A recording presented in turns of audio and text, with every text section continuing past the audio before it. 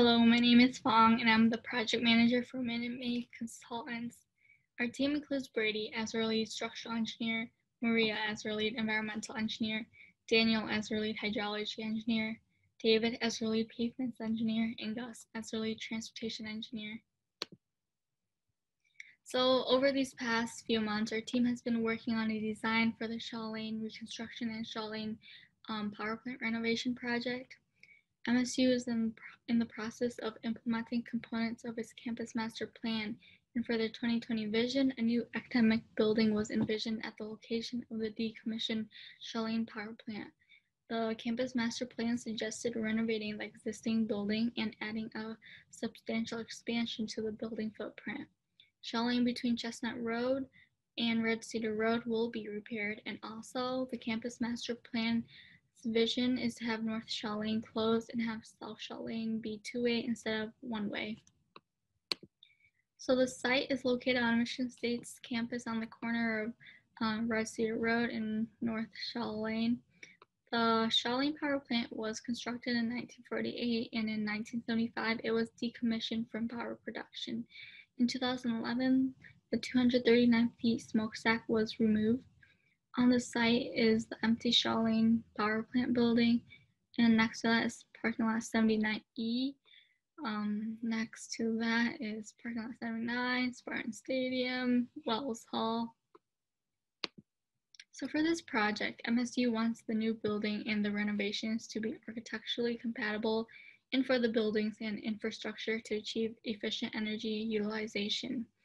They also want us to minimize negative impacts to the water quality of the Red Cedar River watershed, and they want a transportation option that will maximize the movement of people and minimize the movement of cars because they want to reduce vehicles miles traveled and greenhouse gas emissions.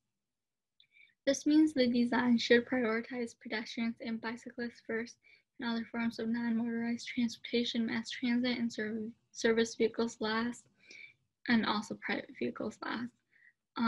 The design should also try to implement green infrastructure, protect existing or create new green space, and preserve and protect existing natural areas.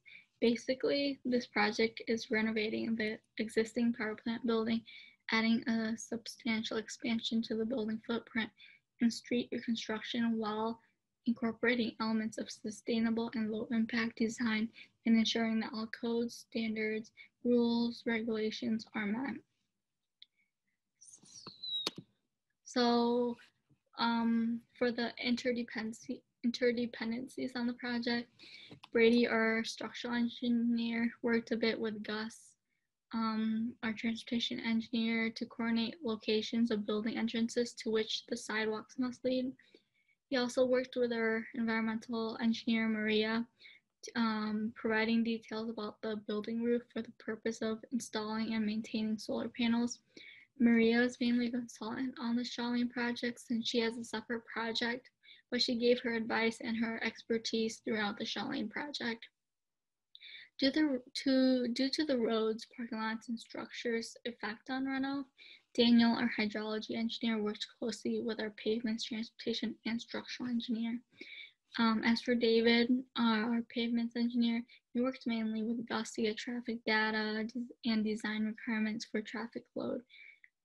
Gus also had to get his design finalized in order for David to finalize his pavement design quantities and costs. Now I will hand it over to Brady.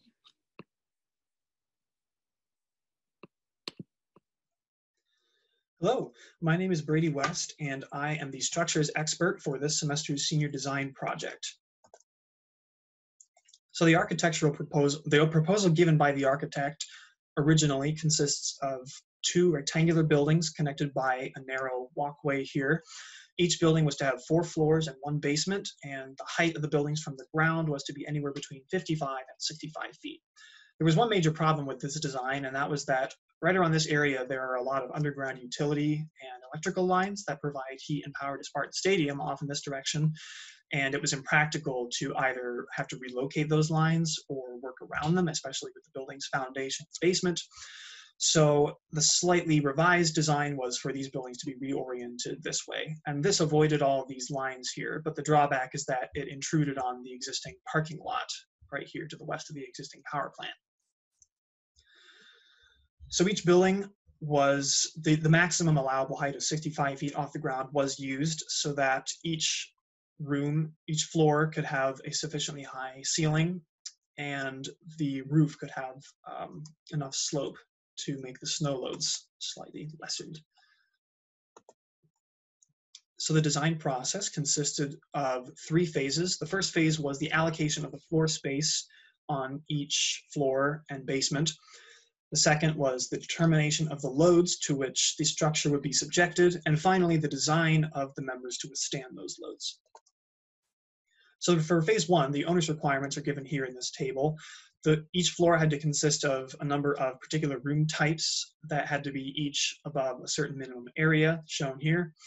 And this design was also governed by a lot of building codes, primarily IBC 2018 chapters 10 and 30, which had a lot to do with the design dimensions of staircases and elevators.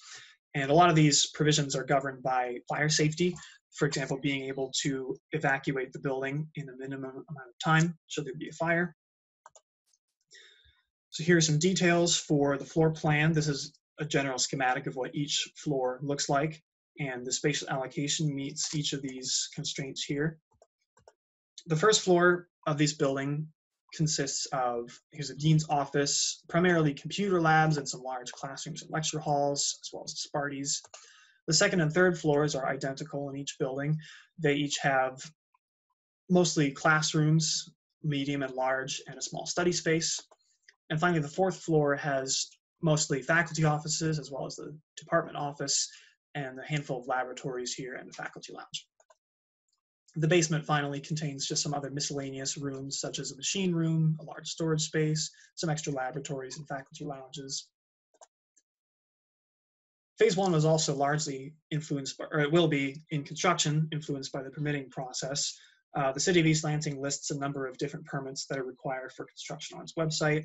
Some examples are shown here. Some examples for some general construction, such as just tapping the existing sewers and water details, and as well as the building permit itself, and some permits for specific parts of the building construction, such as plumbing, mechanical, and electrical.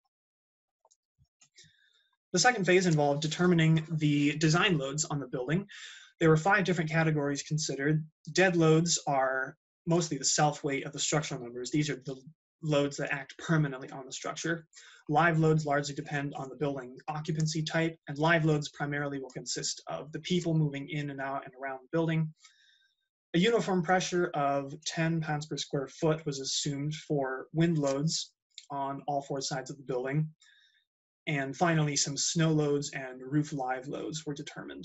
And these loads were all determined using procedures given in ASCE 7, minimum design loads and associated criteria for buildings and other structures. Now, AISC, the American Institute of Steel Construction, gives various load combinations to be used for design. And these combinations are there to account for certain design uncertainties, but also extreme events such as natural disasters, in which the event of which there might be abnormally large amounts of people congregating in one area, for example. The structural model itself was constructed using SAP 2000, a finite element software. Each of the structural members were drawn up by hand, and then the loads determined from ASCE 7 were assigned to that structure. And finally, this load was, or the model was analyzed using the various load combinations given on the previous slide. So here's a few shots of the model. Here's each of these blue lines represents a structural member, a steel member. These are the wind loads applied at all the various joints. These 2 came from the structural analysis. Here we have all the compression forces on the columns and a little bit as well on some bracing members. And this shot shows the bending moments present in the beams caused primarily by their live loads. So once phase 2 is finished and those design loads were determined, the final step was to design the members to be able to carry those loads. So this table here is the result of phase 2. It includes various member types and the maximum amount of load to which they were subjected throughout the building. So AISC in its steel construction manual provides very detailed descriptions for how to design the typical members. Each member has its own what are called limit states. These are essentially failure modes, the various different ways in which this member might undergo failure. And so the design primarily consisted of designing a member to be able to withstand the most likely or most critical limit state, and then checking that design to ensure that it doesn't fail by any of the other failure modes given in the manual. So the final result of the designs are shown in this table here. Each beam and column was designed using a W or wide flange shape, a nice sturdy section, because they have some significant loads here to carry, primarily the columns and this beam. And those were constructed using grade 50 steel. Truss and bracing members have significantly smaller loads relatively to support, and so those were designed using hollow square sections, and those are to be constructed out of A36, which is a slightly less durable but more inexpensive steel material. And finally, once this was all done, the cost estimate was completed. This was done by computing the quantities of steel and concrete throughout all the structures, and then multiplying those by their average, or rather conservative, market price estimates. The steel quantities, of course, is the amount of steel that it took to construct the steel skeleton, and the concrete is used to construct the floors, slabs, and the walls for each building. And finally, some contingencies were added to each of these. For steel, the connections were not designed during this phase, so an extra contingency was added to cover the cost of those, as well as the fabrication and erection costs for those steel members. For concrete, the contingencies included the labor cost for pouring and curing the concrete, and also concrete construction is a process that involves a good amount of material waste, so there were some extra contingencies to cover that as well. And this all came out to a final cost of just under $7 million for this building structure itself. Now, throughout this project, of course, there was lots of interaction between members of various design disciplines. The structures department would normally have had lots of interaction with the geotechnical department. For example, the structures expert providing the weight of the building so that the foundation could be designed, and the geotechnical expert providing magnitudes and directions of lateral earth pressures on the underground columns so that the structures department could design those columns accordingly. However, this semester there was not a geotechnical department, but I, as the structures expert, still had some interaction with other disciplines. For example, I had some cooperation with the environmental expert to come up with designs and amounts of solar panels to be put on the roof. And there was also some interaction with the transportation and hydrology departments. This mainly consisted of sharing the dimensions and specifications of the building footprint, as well as its location relative to the streets, and the location of the doors, the entrances for each building, so that the transportation expert could design the sidewalks. And that is all I have for you. So at this time, I'm going to transition it over to Gus. Okay, thanks, Brady. This is Gus. I'm going to be talking about our transportation, the transportation design portion of our project today. So let's get started. Beginning with the scope of our transportation project. We're looking here at the Campus Land Use Master Plan 2017, which is going to call for the removal or the decommissioning of North Shaw Lane as the option for through traffic. This is going to mean we're going to be redesigning, our main focus is going to be on redesigning this intersection here of South Shaw and Red Cedar Road to allow for Shaw Lane and South Shaw Lane here to continue to support through traffic in both east and west directions. South Shaw is currently a one-way road. So that's going to be the main focus of our portion of the project. Additionally, on the master plan, you can identify these purple areas here are surface parking lots that are scheduled for removal as part of future projects not related directly to our scope. This is a part of the Campus Land Use Master Plan's design objective of reducing motorized vehicle capacity in MSU campus to try and reduce emissions and promote alternate forms of modes of transportation. Additionally, if you look here, you can see on lot 39, there's an area that in another part of the document is designated as a future development site for an academic facility. Neither one, the removal of these lots or this academic facility is part of the actual scope of our project. But they're worth mentioning because they proximity means that they could be related.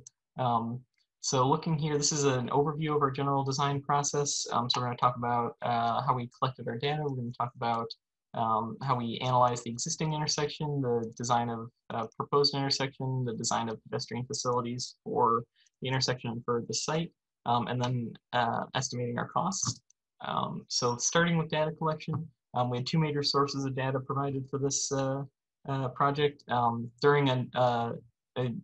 Under normal circumstances, part of the initial steps of this project would be going out and collecting current year volume data in order to verify that it was accurate to current trends, as well as that it was collected accurately.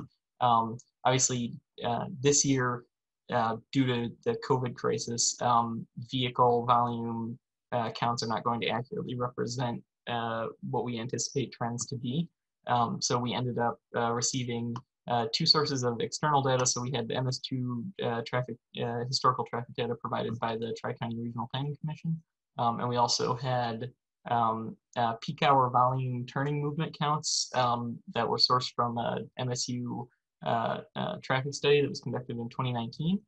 So we were able to scale those 2019 values to our design year. And so we ended up being able to use them for our analysis.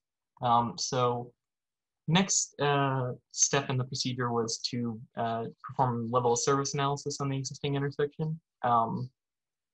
We did this in accordance with the Highway Capacity Manual standards, using a program called Synchro 6 to model the existing intersection. We were able to determine the level of service grades for both of the existing intersections for all three of the designated peak hours, as well as for each of the individual movements within those intersections, which you can see down here on the right.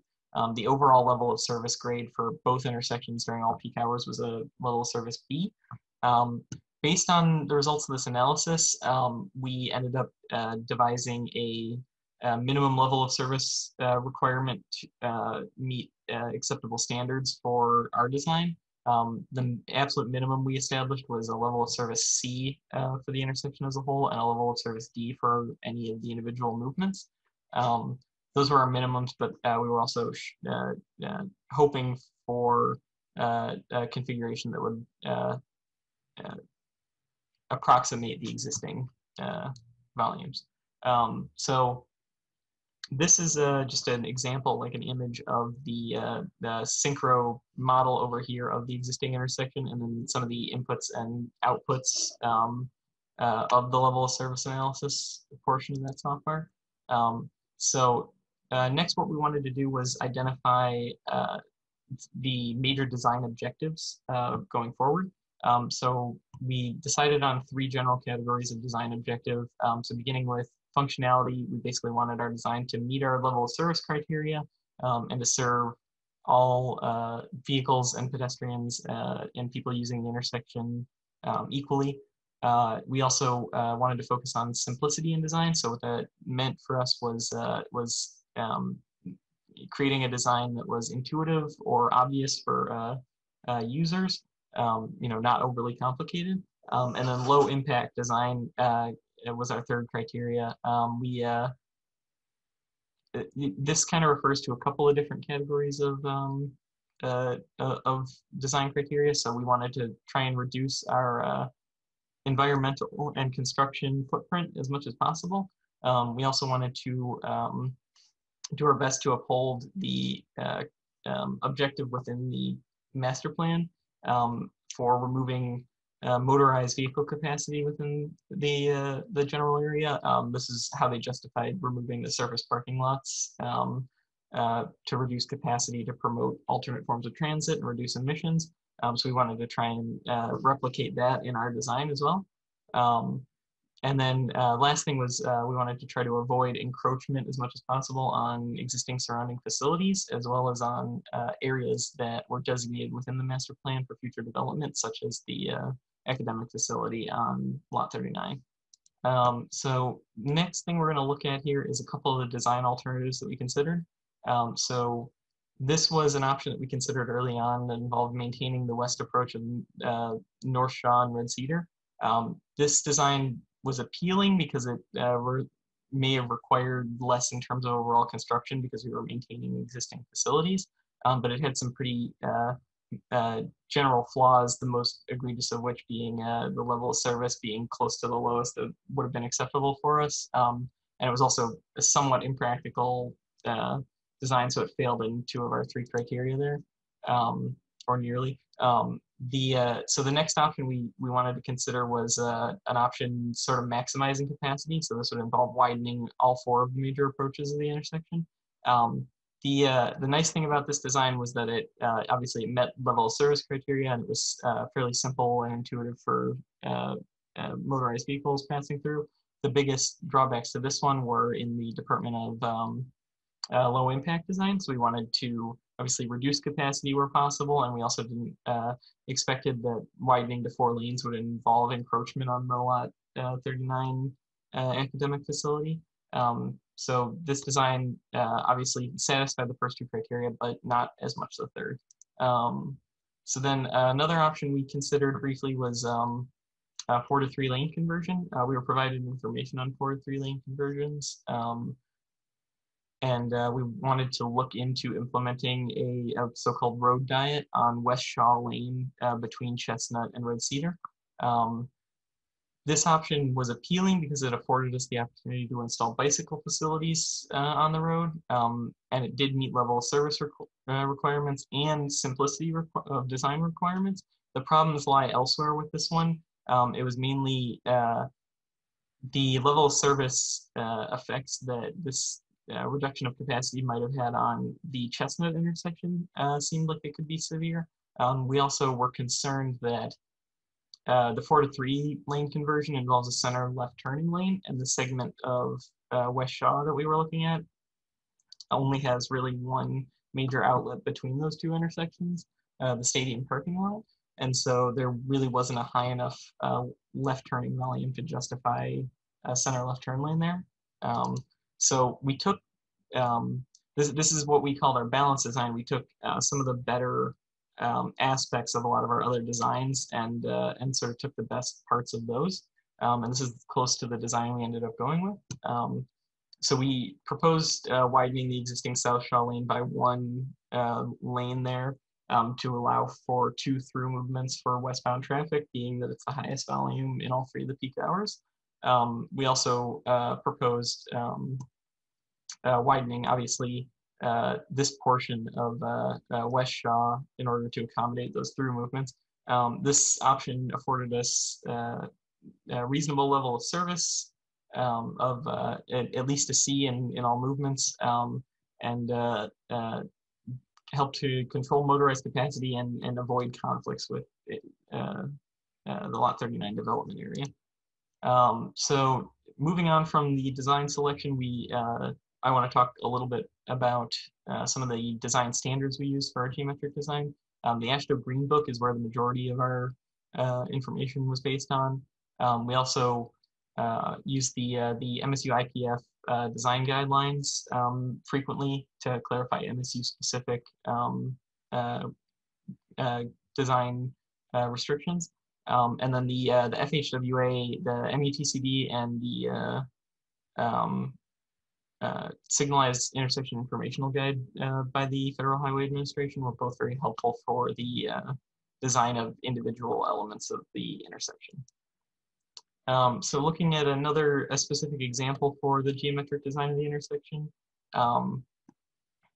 we selected a design vehicle of a passenger vehicle, but we wanted to make an effort to accommodate the CATA buses that are found on MSU campus. So because of that, we had to accommodate turning paths from multiple different types of vehicles. So we, using the AASHTO turning templates, which are found within GeoPack and MicroStation. We were able to design for multiple vehicle turning radii adequately. So here's an example of that. We have the turning path of one of the MSU CATA buses here.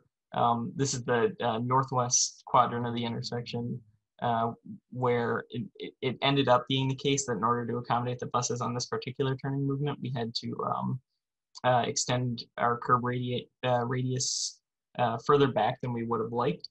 So as a result, we suggested a potential compromise, a potential solution of it installing a channelized right turn pedestrian island at this location. The idea being that it would afford us, the option to avoid reducing crossing path distances, but at the same time afford larger vehicles the turning radius that they would like to have, as well as improving the approach angle for right turning vehicles. So then here we have another example of, this is an example relating to the design of the pedestrian facilities on the site. This is one of our interdependencies on the project with the other engineering disciplines. So our structures engineer, Brady, helped us to devise a site plan that included major entrances and exits. And so we devised a plan for pathways that provided direct access to all the major entrances from surrounding approach directions. The other thing that's interesting to note here, obviously, according to the MSU IPF guidelines, we include the recommended amount of bicycle parking for the facilities, as well as accessibility spaces in the parking lot, and all of the curb ramps in the entirety of our design are ADA compliant ramps designed with detectable warning surfaces as per the IPF guidelines. Then we want to talk a little bit about the permitting process on this project. There's quite a lot that permitting has to do with the construction of this new intersection. Just to name a couple, the soil erosion and sedimentation plan will need to be completed for this project because we are in proximity to the Red Cedar River. Another interesting sort of policy related factoid, the MSU University zoning ordinance, because this is zoned as an academic district, new buildings have to be set back a minimum of 40 feet from the road. This won't affect the Shaw Lane power plant expansion, but this could have an effect on the development of the Lot 39 academic building development. So that was one of the main reasons why we were trying to avoid encroaching on that available area to give them the most available development space. And then, yeah, so moving on from that, we just are gonna look very quickly at our final design configuration here. Implementation based on, again, ASHRAE standards. We're looking at here, the North Shaw Lane still exists in our final design, which is interesting because though it has been just decommissioned as open to through traffic, we're anticipating that it'll still serve well as an access drive for the lots, lot 39 and 40 and the other lots scheduled for removal, as well as for commercial and emergency vehicles for these buildings. So we're thinking that the removal of North Shaw Lane and conversion to green space can be done in concurrence with the development project for those lots. So then we're looking here at our cost estimate. Because our pavement specialist included in their cost estimate a lot of the majority of the cost of paving materials, our cost estimate was focused more on removal and construction items like sidewalk removal and tree removal and removal of existing signals and things like, or not signals, like grading, and movement of traffic items was our second major category. So obviously we had our installation of new traffic signals and signs, and then we had our example here we can show of our pavement marking estimate. So we had longitudinal and longitudinal pavement markings as well as overlays. And then we also included contingencies for this project, estimate of minor traffic devices, and for contractor staking for the road improvements, bringing this to be our total estimate. And then to talk more about the pavement design process, I'm going to pass it over to David. So thank you. Okay, thanks, Gus. So the scope included the improvement of Shaw Lane and Red Cedar Road, and we actually decided to reconstruct a parking lot 79 adjacent to the building there. So the activities will include widening, rehabilitation, reconstruction, and then really anything else that falls into the project along the way. 4 alternatives will be provided. I'll have a new flexible, a new rigid, a mill and fill design, and an overlay. So the design timelines here, it's listed in chronological order. You can see site exploration, and then on down the line, you got your cost estimates, your life cycle cost, your final design, and then overall cost. So for site exploration here, you can see on the left Shaw Lane there, on the right Red Cedar. Shaw Lane's in a little bit worse conditions. You can see the transverse cracking and the alligator cracking along the road there, and then Red Cedar is actually in pretty good condition. So you can already see that the rehabilitation process is going to be a little more in-depth for Shaw Lane rather than Red Cedar. So part of the site exploration was getting the soil boring logs to develop the resilient modulus of the subgrade. It was generally the sandy clay material down there, and typically that's in between 3,000 and 4,000 psi. So we used a 3,500 psi for the design resilient modulus. Then you need your climate data. We used LTPP bind to determine that and get the PG grade that we're going to be using for the asphalt. And LTPP bind, you can actually just select East Lansing, and it gives you all the temperature data and everything like that. And then with a few other things input into the program, spit us out a PG grade of 58 minus 28. So then you got to take a look at the local, state, and federal regulations. We use that book there on the left-hand side. It's procedures and guidelines for developing public roads, and that's developed by Ingham County. And so the design is going to meet all the MDOT specifications and standards, so everything in that 2012 book. And then the design needs to be reviewed and approved by the county engineer. And then when it comes to permits, there needs to be a permit before you start work within the right-of-way, and that's on the contractor to get that, and he can attain that free of charge before he starts work. The driveways need to be inspected and permitted. Don't foresee any driveways needing any reconstruction, so I'm not sure that's going to come into play here. So here's here's a table and a diagram that's included in that book. You got your typical cross section over there that's going to be following throughout the project, and then on the right-hand side there, the typical widths and depths of the pavement. We're going to be using the heavy residential section just due to the amount of traffic on MSU's campus, and then you got the buses rolling around quite a bit too. So heavy residential is what we're using. This was gathered from infrastructure planning facilities for MSU. This is the parking lot cross section. You got your, your base, sub base, the base course of the asphalt, top course of the asphalt there, 13A, 36A, and so that's what we're going to be following for the parking lot. Now, I want to mention another design alternative here for the parking lot would be permeable pavement, but IPF has had problems with that in the past. Has to do with like maintenance issues and things like that, so they're trying to stay away from permeable pavement, so we won't go with that. So I need to figure out the traffic demand. This was one of the interdependencies throughout the project here. We determined the traffic along the roads with, I got with the transportation engineer, and we used MS2 traffic count data system there. And it actually just lists the AEDTs on each road on MSU's campus there. So with that, we can get the 20-year easel calculations. The percent trucks come from the buses that are going to be on campus. That growth factor came from the growth factor equation using a 3% growth rate. Truck factor for flexible and rigid, that's from MDOT, directional distribution, lane distribution as well. Then you got your easels there on the right-hand side in millions.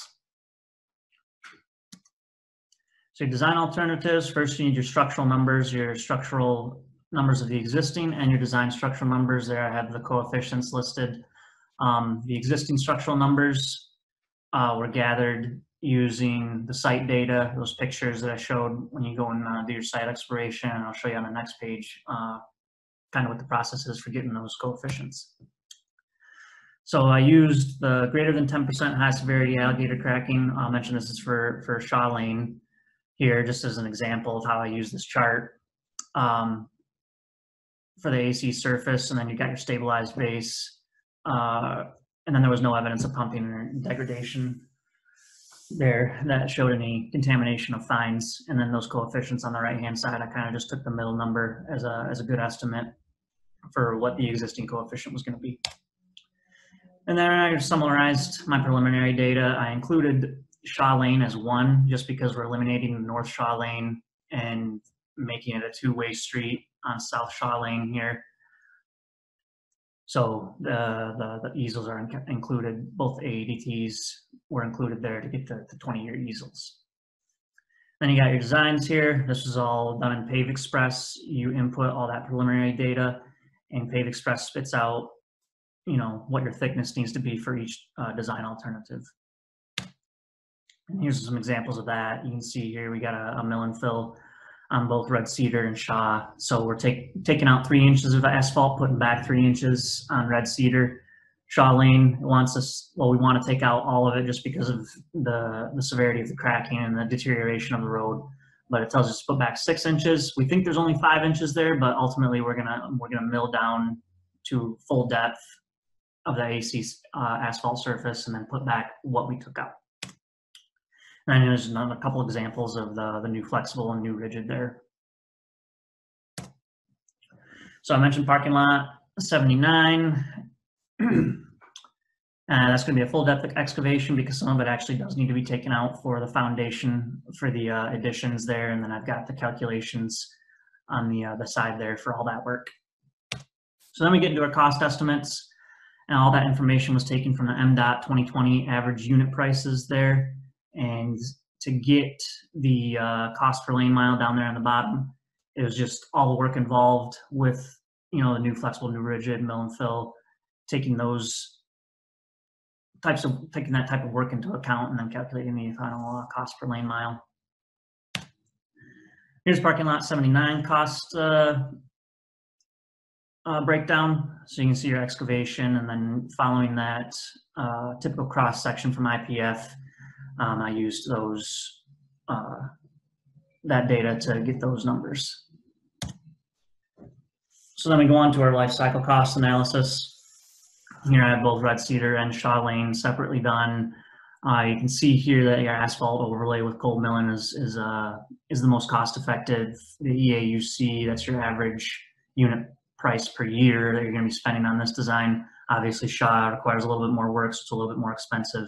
Now in the places that we're going to be widening the road for the dedicated turn lane on Shaw Lane that we're putting in, and then the dedicated right-hand turn lane coming from the north on Red Cedar, those are going to be a new flexible design, since that's the second most cost effective, and it just really wouldn't make sense to use anything other if we're just keeping with the flexible pavement.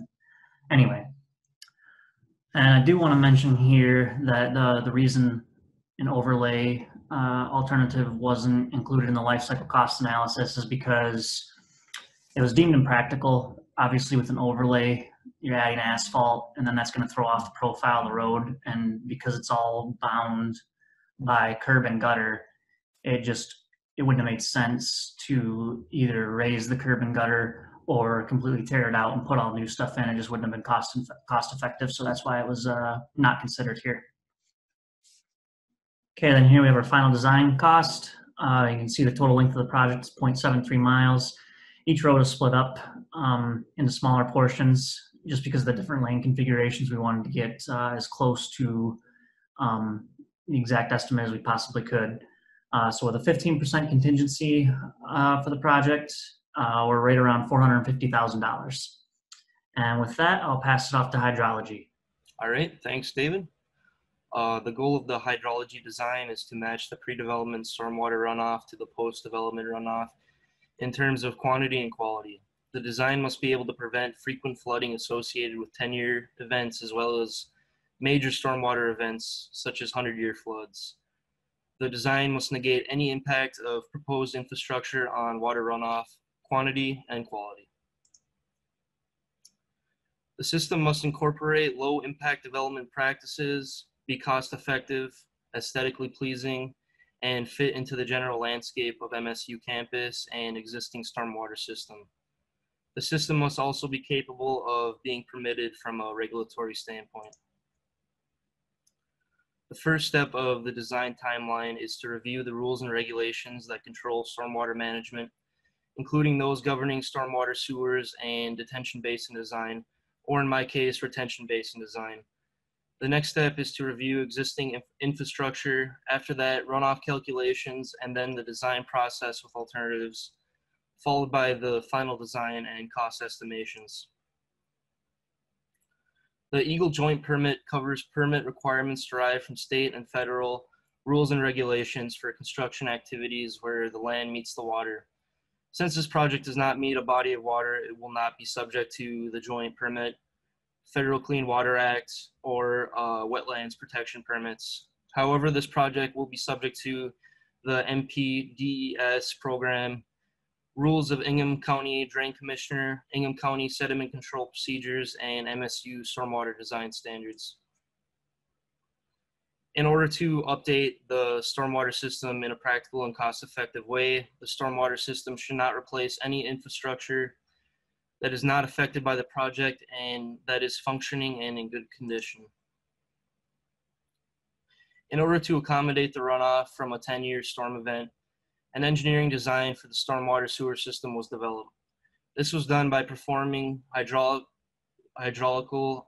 analysis of the surface runoff and then calculating the surface runoff flows. All runoff flows were calculated using the rational method.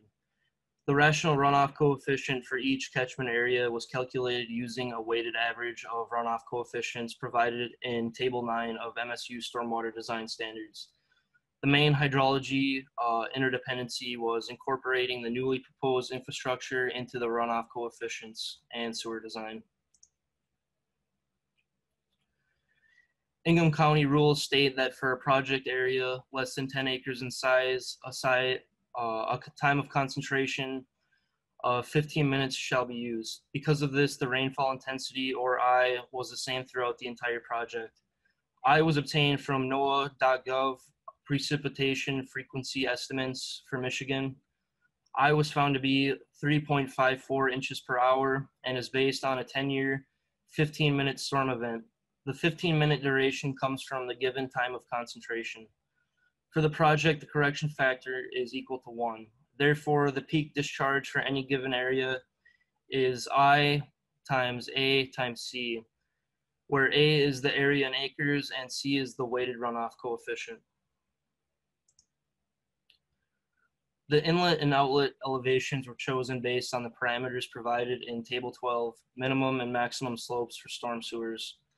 This was done in order to ensure that the slopes, as well as the pipe velocities, were within the given parameters specified by Ingham County rules and MSU Stormwater Design Standards. This process required many iterations. The first iteration was made using an estimated slope based on the parameters. The slope that was used was 0.004 feet per foot. This slope was used as a conservative minimum, which helps conserve elevation. Multiple iterations were used until all pipe slopes and inlet elevations were known and within the given parameters. Manholes will be spaced no more than 400 feet apart, and all stormwater piping must be at least 3 feet below the surface based on Ingham County rules. The total peak discharge value for the area that a given drainage pipe drains was used as that pipe's flow. These pipe flows were used to determine the necessary pipe diameter for each pipe. This was done using Manning's equation. All stormwater piping used throughout the project will be concrete. The concrete piping has a Manning's N, or roughness factor, of 0.013. For example, the required pipe diameter for outlet pipe A7, the outlet pipe that drains area A7, was calculated by summing all the peak discharges for the areas that outlet pipe A7 drains. This includes all A subcatchment areas except area A10, which drains directly into the retention pond. This total peak discharge was then plugged into the Manning's equation to calculate the required pipe diameter for outlet pipe A7. This process was continued throughout the entire sewer system until only 12-inch pipe diameters were required, as it is the minimum pipe diameter that can be used based on Ingham County rules. The same process was used for areas B and C.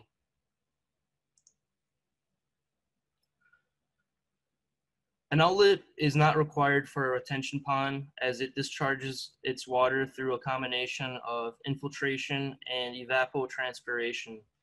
Retention basins naturally filter water through ground soil, improving water quality and replenishing groundwater. Retention basins also require much less maintenance than a filter that needs to be cleaned periodically and can often get backed up. Since a retention system is being used instead of a detention system, it must accommodate for 2 consecutive 100-year, 24-hour floods. The required volume of the retention basins was determined using a formula that was provided by the Ingham County Drain Commissioner. For public safety reasons, the basin side slopes will not be steeper than 4 foot horizontal to 1 foot vertical. When considering the basin side slopes, the estimated average depth for ponds number 1 and 2 was calculated to be 5.625 and 5.375 respectively. The center depth of the ponds also leaves ample depth for the drainage pipes to connect. The design of the ponds leaves enough room for traffic and safety, with at least 4 feet of grass surrounding the ponds and 1 foot of freeboard. The safe space will also provide 2 to 3 feet tall shrub barriers.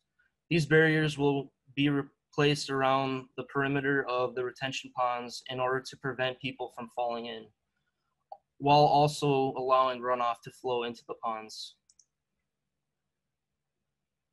In order to help the project meet its overall goals of environmental impact and stormwater management, the project area's green spaces have been optimized with rain gardens comprised of native vegetation.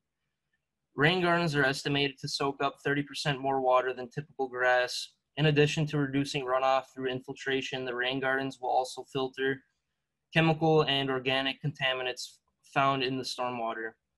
The rain gardens will leave at least 3 to 4 feet of room for traffic and safety. Next, we have the design alternative. As you can see, there is a large number of pipes. There is also a lot of supernodes.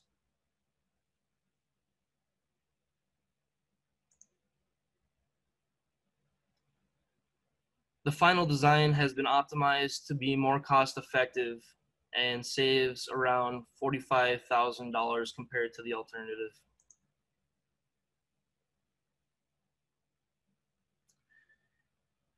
In order to estimate the total costs of the project, some average prices were needed. These prices were obtained from MDOT 2020 weighted average item price report. These prices include the cost of excavation and rain gardens. The total cost of the project is projected to be a little under $1.2 million. For the life cycle analysis cost, 10% of the total cost is projected, or about $120,000 a year. This is based on mowing, trimming, and watering the vegetation, keeping the ponds clear of trash and debris, including periodic removal of sediment buildup, routine maintenance for the sewer pipes, such as monitoring for problems and erosion, and replacing the rain garden's mulch as needed. That is the end of my portion. Up next is Maria with the environmental portion. Thank you, Daniel. So my individual project was not related to Shaw Lane, but I was able to design some solar panels for the roof.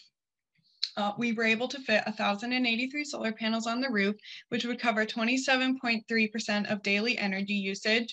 And over the 25-year lifespan of the solar panel, the payback period to cover the cost of installation in the battery was 13 years, with a total energy cost savings of over $1 million.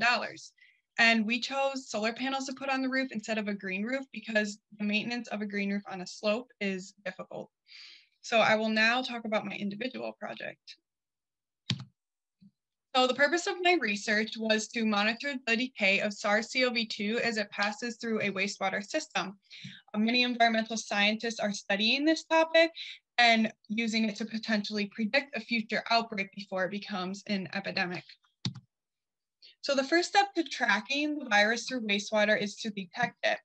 Microbial detection technology like RT-PCR, which stands for real-time polymerase chain reaction and is used to detect specific nucleic acids making up the virus's RNA, and plaque assay, which is just injection of bacterial host cells into a sample of wastewater to test for infectivity, has been used, and plaque assay is a little more accurate.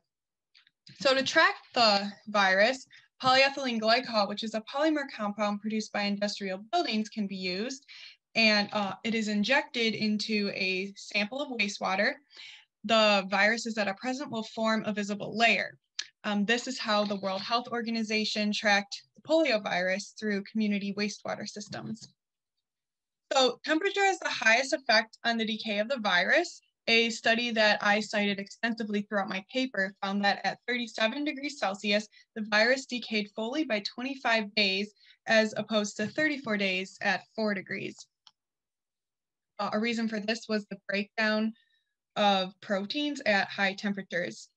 You can see this represented in the figure through autoclaved, untreated, and tap water. Autoclaved wastewater just refers to a decrease in microbial activity. Organic matter also slowed the decay of the virus because organic matter provides kind of like a boat to the virus, as they can latch onto this matter, move through the system, and use it to aid in reproduction and replication. So infectivity of the virus was taken out of treated or untreated wastewater. It is low to none. So no infection resulted when researchers in Italy injected the virus into a bacterial host cell after taking it out of wastewater.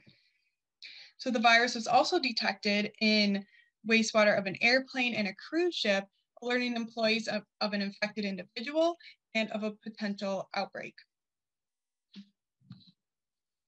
So the trickling filter was the wastewater process assigned to me to simulate. The process uses a biological filter to help trap organic material, and as the wastewater trickles down over this filter, it forms a biofilm made of microorganisms in multiple layers, in which organic pollutants become oxidized in those layers. The trickling filter is modeled in Sumo, which is an open source wastewater modeling software that uses Excel, and I was very easily able to edit the code to fit in my viral decay parameters. So flow rate was calculated in a previous design project using a small community. The effective flow rate on decay of the virus was compared between the peak hourly flow rate, which is the higher number, as compared to the lower number, which is the designed demand flow rate. And viral load inside of these flows are proportional to each other. Decay values show the effect that temperature has on the virus. Decay represents a first order decay per day, and T represents the temperature of the influent water. They were taken from the equation on this slide as cited, and all simulations were run to reach steady state. So the key finding of these simulations was that the trickling filter is not that efficient at removing viruses due to the high microbial activity in the filter, which fostered virus reproduction and replication. Temperature did not have as significant of an effect on the virus because of that, as it did in the field study of wastewater samples and even on surfaces. So the effluent concentration of virus at 35 degrees Celsius was only 0.002% less than at 10 degrees, which shows that temperature did not have as much of an effect. In the figure here, you can see that the effect that temperature did have was shown in the various layers of the filter and how long those layers took to reach steady state. The black line represents the third microbial layer of the filter, the third biofilm. It reached steady state of virus concentration at about 15 days, and this is taken at 35 degrees Celsius. At 10 degrees, it took about 27 days to reach a steady state virus concentration. A secondary clarifier aided in virus removal. The effluent of the overall system had about 1 magnitude less of virus concentration when a secondary clarifier was used to remove solids that came out of the trickling filter. The biggest effect on the virus was optimization of the primary clarifier, which is used to remove larger solids. And what happens is that the virus kind of connects to these solids. When you remove the solids from the system, the virus is then removed. Flow rate did not have as high of an effect on the virus, either caused by dilution of a larger flow or not. The results were insignificant. The main assumption from this data is that a trickling filter is not the best choice for virus removal. But there can be certain recommendations for how to improve virus removal.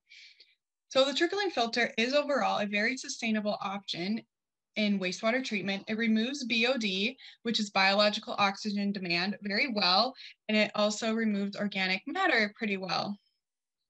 To aid in virus removal, you can add a secondary clarifier, which comes after the trickling filter, or you can optimize the primary clarifier, which comes before the trickling filter, to remove as many solids as possible. You can also add a disinfection unit. So for future research, this is a field known as wastewater epidemiology, and technology to check a virus through wastewater can be applied directly to early detection and mitigation of a future epidemic. So I now hand the mic back to Fong to talk about our schedule. Thank you, Maria. For the construction schedule of the Shawlene reconstruction and the Shawlene power plant renovation, we plan to start with a renovation of the power plant first. So beginning December 2020, the construction crew can start clearing out the power plant building. And then at the end of March of 2021, the construction of the new STEM building can begin. And then we will wait until 2022 to begin road construction and to start placing the pipes and the stormwater detention facilities, since we will need to rip up most of the roads to place the pipes. Once all the sidewalks are constructed, we will begin planting the trees, grass, and the rain garden. Once things get less busy, the solar panels can get installed, and then we hope to get the project done by the end of March of 2023. So if you have any questions, you can contact me at my email, or you can contact any of my lead engineers. Thank you.